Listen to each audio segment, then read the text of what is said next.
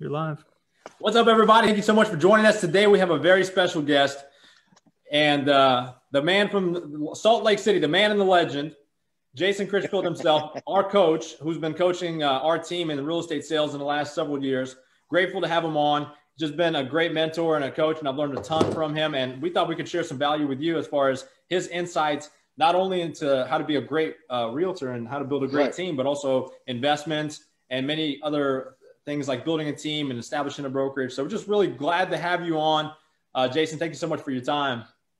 Arthur, Tim, excited to be on with you guys. Like, you guys are doing such phenomenal stuff over there. When you were like, "Hey, you want to be on?" I was like, "Absolutely. Let's make sure we're bringing some value and answer some questions for people." And like you say, Arthur, all the time, it's like, how do you level up? There's always that next gear. There's always that next level in life.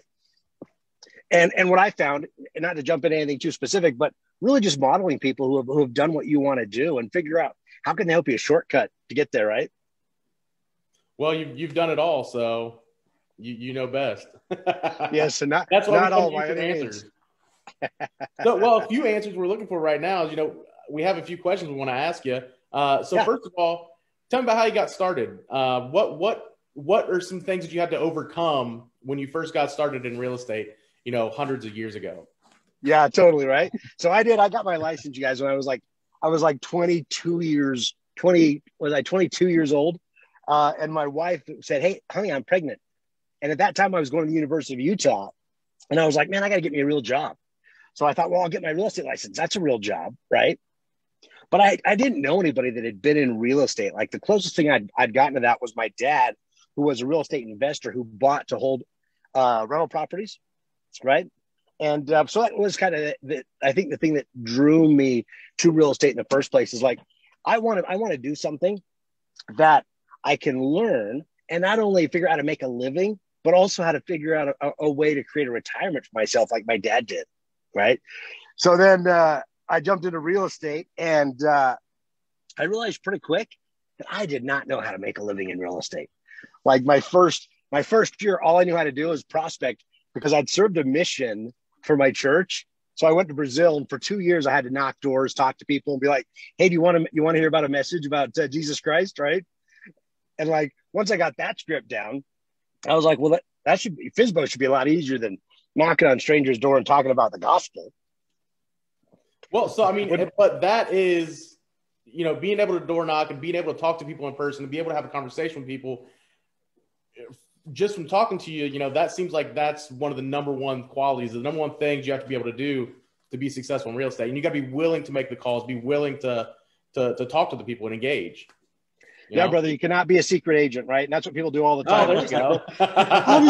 I'll just be a secret agent when people need me. Then, right. I'll do something. Yeah, I always tell a joke.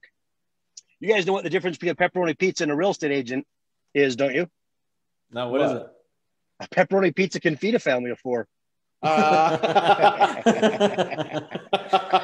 the only reason why I share that with you guys is not to rip on real estate agents, because I love them and I am one. But it's like, you've got to decide what type of realtor you want to be, right? But it's the same thing. It parallels life. So like, you look at sports, like, you've got great athletes and terrible athletes, right? And the common denominator a lot of the times is just how much effort, how much practice, how much discipline do they put into their craft, right?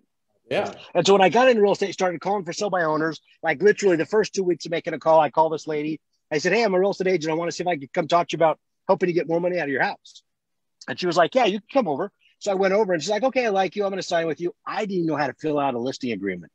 So I had her sign a blank contract. And I took it back to my broker. I'm like, "Hey, how do you fill this out?" Right. But unfortunately, where I got off track with that is that I didn't stay consistent enough in that activities. So for the next 3 or 4 years, I was making a living. I was making more money than I ever had before, which wasn't hard to do as a college student. But then I got invited to join a brokerage called Realty Executives. And the broker of that company was a one-on-one coach for Mike Ferry. And I'm a coach for Tom Ferry. So Mike is Tom's dad, right? But this guy brought me in and really laid out my ideal day. Like, what should I be doing? Not only like for real estate, but just to make sure that I was competing at the level that I should be competing. So what time are you waking up? what are you doing first things in the morning to make sure that you're learning, that you're growing, that you're starting out on a positive note, right? Are you meditating? Are you practicing? Are you getting ready to show up in the office in like that same mental state that basketball players, professional ball players do when they go touch the court, right? It's like they're ready to go. Sure. They've prepared for that. See, Arthur had recently mentioned, morning affirmations, the importance of thinking positive when you first start your day. What can you tell us about that? And I talked to Arthur's brother. He was talking about mindfulness, and it's the same thing. Yeah. You go in, right? And I've heard all these amazing stories about people who practice mindfulness, who just achieve all their goals and just crush everything that's set in front of them. Yeah. In fact, Arthur's got you guys, and Tim, that's a really good point, because you guys have the 1800 challenge, which is one that I'd recently sent out to you guys, where it's like, look, do these 6 things every day for the next 30 days and see the benefit in your life, right? Wake up on time consistently. Make sure that you're meditating. Make sure that you're doing at least 10 minutes plus of exercise every single day. Make sure that you're reading or listening to a book at least 10 minutes every single day. So it's like it's 6 activities, 10 minutes at a time. Writing your gratitudes, doing your affirmations. I think were the other 2 that I haven't mentioned so far, but you guys, I know you guys can send that out if anybody wants a copy of it. It's kind of a fun deal. But that's what I did, you guys. I started waking up. I'd get my exercise in. I'd hit the gym I'd hit the office every day by 7:30, right? And then at 7:30 on the dot, I would do my first page of affirmations. And we'd do this with a group of 10, 15, 20 agents in the office. We'd go through our affirmations, and then we'd role play from 7:30 to 8 every single day, Monday through Friday. Okay. And what I noticed is about 6 months after joining that company and doing that every day, chatting through the scripts, role-playing the scripts, practicing the scripts, I had about 38 pages of scripts memorized verbatim within the first 6 months I hit that company. And I was the guy when I would get on the phone and start to try to handle objections when I was calling people, I would go ask my broker, like, hey, what would you say to this? And like every time without fail, some amazingly articulate thing would roll off his tongue. And I'd look at him. I remember looking at him going, man, I can't do that. Not like that. Right. Like that's too well said, too fast, too great. But the interesting thing, after having practiced that skill and working on those scripts, within about a year, I became that guy that, like, I could say it just the way people wanted to hear it. I had a way to help them through their objections, no matter what they were. And that's where I really saw my momentum pick up. So because of that schedule, showing up every day, 7:30, working on those skills, then I'd be on the phone every day from 9 to 11. And I went from being like the least disciplined guy on the phone from 9 to 11 to the most disciplined guy at about 77 agents inside that brokerage. And that's where that next year, I doubled my best year ever. And then started to go on over the next, what would that have been? Over the next 5 years, I went on to start making in single months what I used to make in single years. Right. So now we're talking about, $100,000 plus months of commissions in real estate. That doesn't suck, does it? That's all right. That sounds great. So talk about the time. I mean, I hear all these things. People say the best time to call is between 7 and 9 or 4 and 6. But yeah, you were calling between 9 and 11, which seemed to be just as effective. So it kind of sounds like that's more of a myth than anything. Well, and I think the two that they have thrown out there is like that 8 to 11 time frame, like somewhere in there. And again, that 4 to 6. But it isn't so much about like calling. Am I calling during the optimal time? The key is to set up your schedule so that you can consistently hit that over and over and over again. Brian Tracy wrote a book called Eat That Frog, right? And in that book, he talked about identify the 1 or 2 things that are crucial inside your business that has to happen on a regular basis for you guys to grow and be doing better. And those are the 1 or 2 items that you're going to do first thing in the morning at the exact same time before life gets hectic and before you're out running on appointments. And so that's what I found is like the only time I could consistently do it for me and get everything else done that I wanted to with the workouts and practice was that 9 to 11. And it made me hundreds of thousands of dollars. Like I had tracked my numbers, you guys. So I had figured out that every time I hit a digit on the phone, this was back in the day before dialers, right? You had to hand dial every single number. But every time I touched the digit, whether they said yes, no, they loved me or hated me. Every time I touched the digit, I made $1.98 on average from my prospecting. That's awesome. So I was like, and so that's kind of what I started looking at, is be like, made $1.98, made $1.98, made $1.98, right? Who's out there? They're home, they're happy, they want to talk to me. Somebody needs an honest, ethical, hardworking agent today. That's going to be me. Where are you? Right. Yeah.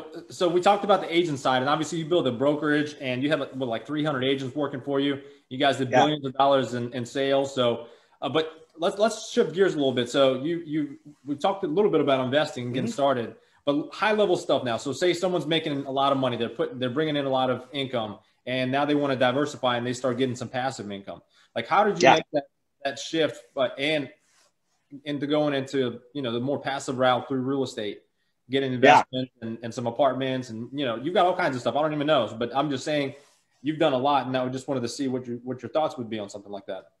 Well, and that's why I love real estate. That's what initially got me excited about it. So when I got married, I'd been living in an apartment for 6 months. I was renting a studio apartment, and I was like, this blows, right? Like, man, paying rent sucks. Yeah. And so I started thinking about, but I wasn't making that much money. So I was looking like I can't really go afford a big house right now for my wife and I. So I started looking at apartments, duplexes and triplexes. So I ended up buying this triplex 6 months after I was married. We moved in one unit. We rented out the other two. Not only did I live rent free, but I was making $400 a month as passive income as a 22-year-old kid. I know somebody who did that same exact thing. Yeah. And then that sprung me in that next one. A year later, I bought the house I wanted to buy. I rented out one of the units, or the unit I was living in. And now that the rents on that triplex paid both of my mortgage 100% every month. And I was like, "Ooh, that's nice." So then I just kept adding from there. Added another duplex, bought a sixplex, bought a commercial building, lost my butt on the commercial building. That was years and years ago, right? But I look at my dad right now, and I was telling Arthur this the other day, but he had a stroke, right? We don't know how he's going to do, or if he's going to be able to make it back from that. Oh man! But so just out of the blue, my mom has been taking care of him. She's got to take him to the bathroom. She's got to feed him, like everything, right? But she's like, "Jason, I'm so grateful that your dad was smart enough to invest in real estate, because like every month I get all those rent checks coming in. Every month it just happens, and I don't have to worry about money." And I was like, absolutely, right? And so I think it's a really good avenue for people to create not only some passive income, some residuals that they're going to be making. We call it mailbox money, right? Because hopefully this shows up in the mailbox. Oh, that was back in the old days. Now it's like Venmo, PayPal. They don't have to stick it in the mailbox anymore. Account. But you guys, not only are rental properties great tax write-offs. Great tax write-offs. If you're paying too much in taxes, you need to own some rental properties, okay? But 2, you're going to create that passive income, and then 3, you get to enjoy the appreciation that happens. And it may be slow in some markets, right? Like I look in one of my properties, I just ran a CMA, and in the last 4 years, that property's added $200,000 in equity, or in my net worth, right? Just that one property alone. And even if it doesn't happen that fast for you, that's awesome. What if in 20? What if you have to hold on to it for 30 years to see that much return on your investment? That's okay, as long as it eventually gets there. Yeah. Excuse me. Delayed gratification. So if you could give yourself, now it's been 26 years, but if you can give yourself a tip, and you can go back and rewind the clock, and all the knowledge and skills you would retain, what's the number one thing that you would do to jumpstart? Say you had nothing else, so you were broke, but you had all the skills and experience and knowledge. The day you found out your wife was pregnant, you go back to that day. Hey, guy, I would have been like, real estate. Yeah, I would have told myself the joke about the real estate agent, the pepperoni pizza. No, honestly, I would have started out my career a lot smarter, right? So really building a sphere of people that you have an influence over, or that know you, or that should get to know you better, and expanding that. Because the thing I love about real estate is you are helping people with some of their largest financial goals, right? Their largest financial assets. And it's really rewarding when somebody gets that new house, they get their first house, or they move up to their dream property. Like it's exciting to be part of that for them because it's huge, right? But really coming back and saying, look, I'm going to build this sphere out wider. I'm going to get as many people as I know that need somebody that is knowledgeable in real estate, that's hardworking, it's honest, it's ethical, and make sure that they have an opportunity to use me. And not so much just for my own income, right? Like I know that we've talked about this with you two, Tim and Arthur. Like our goal is the more we help other people get what they want, the more we automatically get for ourselves, right? It's like it comes back this way. And so that's what I would be focusing on. Just be like, just take care of people, make sure that I'm really tapping into that. And then come up with systems in your business. It took me 6 years in real estate before I even had a CRM, right? Where I put my customers in there and actually kept in touch with them and sent them stuff and reminded them that I was in the business and I wanted to be their real estate resource. And unfortunately, a lot of clients weren't able to come back to me because out of sight's really out of mind when it's in real estate. Mm-hmm. And I know of some of them personally that had a terrible real estate experience. And I took blame for that because I was like, it's my fault for not staying in contact with people. Having a system to be able to track that and let them know you're still here, right? And then the other stuff I would have done is I really would have kicked my butt to be more consistent, more disciplined, faster. Like I ran into a guy one time. It was at a Tom Ferry deal back in, when was that? It was a while ago, 2007. But he goes, hey, Jayson, he goes, I have prospected every day without missing a scheduled day of prospecting for the last 1,272 days. Like, wrap your head around that. So you mean you didn't miss a single day of prospecting that you had scheduled, and you're still going to take vacation and take time off, right? Those aren't scheduled days of prospecting. But I was like, man, what if I could do that? What if I decided to be that committed, that disciplined? And so that's where I went from like being one of the less disciplined to one of the more disciplined agents in the office, to where I was like, hey, it's what I want to do. Like, so why wouldn't I stay consistent at it? So do you think it's just as important to call your previous clients and people in your own personal sphere as it is to make new contacts, or do you think one outweighs the other? Yeah, I really go back to the core four, Tim, to where it's like, okay, the number one most important thing you can do in your real estate business really is stay in contact with your past clients and sphere of influence, right? And then make sure that they know that you want to be their resource. Like one script that I use all the time, you guys, and is I would just let people know, hey, you may or may not know this, but I'm in real estate. I want to be your real estate resource. Let me tell you what that means. If you ever want to know this, I want to be that resource for you. And they're like, oh, that's cool, right? So I started using that all over the place early on in my real estate career. I sold the pizza delivery guy that bought a pizza to my house, a house with that script. The cop that pulled me over on the freeway, I was like, officer, you don't know this, but I'm in real estate. I'd love to, I think you do a great job. I want to return the favor, right? Let me be a real estate resource. He's like, what does that mean? I told him, he's like, we totally want to we do. And so he bought a house. He referred to me 6 other cops that same year too. So then I started speeding everywhere I went to get pulled over more. Didn't work out as well next time. Very good story right there. Started doing the B&Es and leaving your card. That's prospecting. Exactly. Number two is, so that's your sphere. Number two is open houses are a really good way to make sure that you're meeting people, having a chance to talk to them, get those leads. But the next one is that prospecting portion. Number 3 is that prospecting. Like, who are you calling every day? Are you calling on investment properties? Are you calling or income property owners, absentee owners, for sale by owners, expireds? Because I really believe all of these people that we call, we can bring value, right? Like you look at like the for sale by owner, everybody's like, oh, I don't need an agent. The market's so hot. Yeah, but Mr. For sale by owner, by not listing it and putting the marketing power of Arthur and Tim to use for you, you're leaving 8, 9, 12% in some cases on the table that we could have gotten for you that you won't get now. So it's not, can you sell it? Right now, it's like, how much more of a full price can you sell it? 100%. And we're getting multiple offers and we're getting that priced up and we're fighting for the appraisals.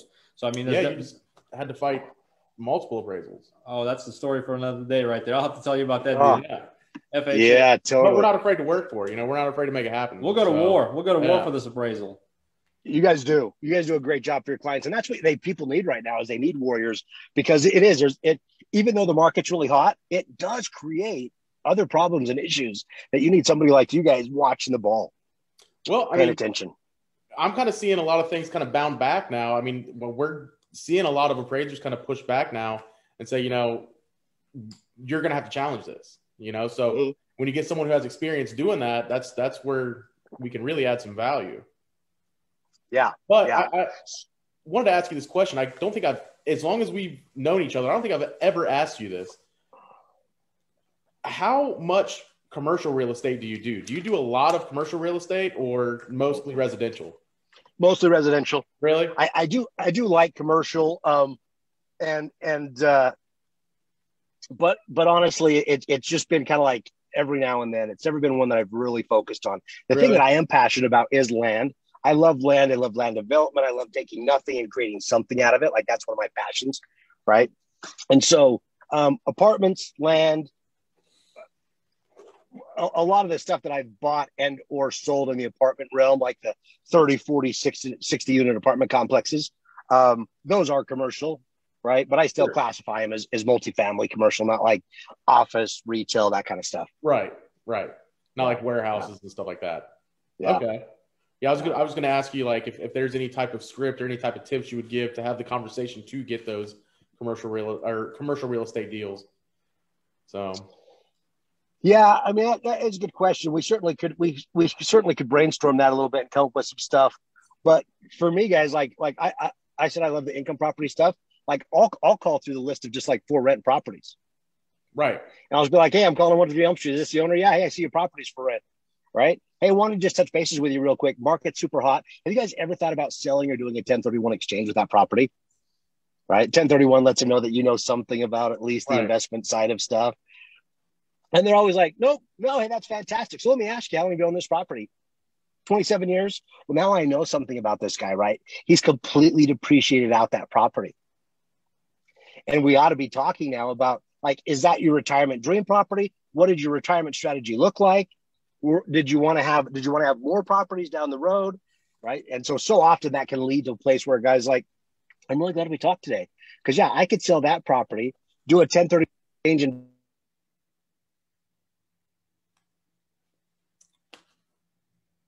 we lost your audio. Oh my gosh. Here, am I back? Yeah, you're back. Somebody called. And then go move them down the road to get closer to where they want to be with their retirement goals.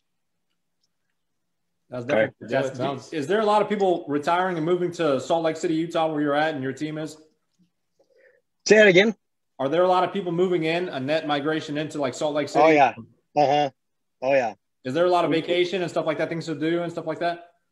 We've got amazing skiing. We've got amazing mountains. We're a big outdoor enthusiast state. And so if you want a lake, if you want to bike, if you want to ski, this is the place to come. We were down, our tourism was down quite a bit like everybody else was this last year, but our economy is so strong and our local government has made a lot of really good choices. And so we're getting a ton of people moving to Utah right now. Too many. Well, if we have anyone that's interested in moving to Salt Lake City, you know who we're going to be referring. Jayson Critchfield and his team, they do a great job. Been doing it a long time. Really knows the ins and outs of the game. So definitely appreciate you allowing your time and spending some time with us. And just grateful to have your insight. Hopefully this was some value for our viewers. I guarantee it will. And drop some questions. If you got some questions, we can hook you up with Jayson if you have any questions. If you're interested in some coaching, some mentorship, and he's just a great guy. So look him up. He's on social media, Jayson Critchfield. Where else can they find you? How can they reach you? They got questions. That is a good question. I should have come a little bit more prepared with the answer, but Jayson is Jayson. There's not a whole lot of those. So you'll probably be able to find us that way. But same thing with you guys. Like, you guys, I have really enjoyed working with you too, because your commitment to your clients, your hustle, your know-how, the fact that you guys get the deal done, even when it gets challenging, and help people go accomplish their goals and their dreams. So, man, your state's lucky to have you guys. And if anybody needs some really good realtors, those are the two guys right there. Use them, light them up. Man, we appreciate that, Coach. And one more question I forgot. It's a good thing Styles brought it up. PPP money, is it a lot of money? Are you getting some of this PPP that's available? I haven't. I know quite a few realtors who have. And so I always do look at it. I'm like, oh, hey, but we've been doing so well, right? Like the business has been growing. Even last year was the best year we ever had in real estate. So for me, we haven't had to dip into any of that or do any of it, but it makes sense. And there's quite a few realtors I've seen that have gotten 30, 50, 60,000 bucks. One case, 200 grand. He just put in a little rainy day account in case he needs it, in case things get really tough for him. Right. Something to think about. Well, that got you guys thinking. What's that? I said I'll have to take a look into it. Good thing, Stas. We just got a little bit on one of our companies, so he wanted me to ask you that. So might as well. Yeah, you bet. Well, guys, subscribe to the page. If you have any questions, again, drop them below. And we thank you so much for watching. We'll see you on the next episode of Solomon Hustles. Yeah, Coach, good talking to you. You guys too. Appreciate you on, Coach. Have a great day. Yeah, you too. Have a good weekend.